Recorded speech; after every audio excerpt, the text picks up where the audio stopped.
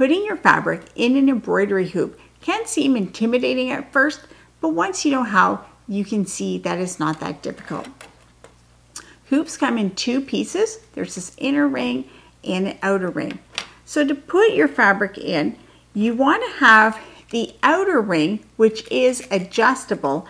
You want to have it at the nice size so that it can slide on and off pretty easily, but it's still on the inner loop snugly.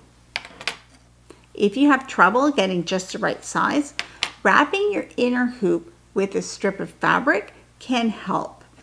Once you have that size, then you'll just place your fabric over top of your inner hoop.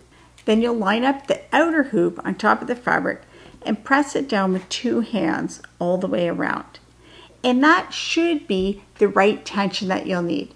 So you'll want it to be pretty flat and smooth, but it doesn't have to be super tight like a drum. You don't want your fabric to be stretched in the hoop.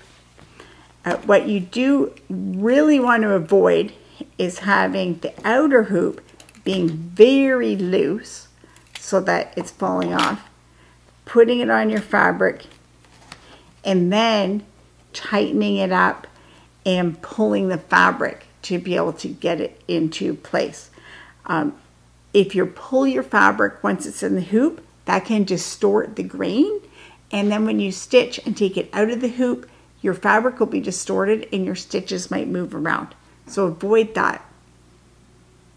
It might take you a couple times to get the right tension on the outer hoop so that it can just pop on in size, but once you get it, then it'll be easy to do. For more embroidery tutorials and tips, be sure to follow Epida Studio.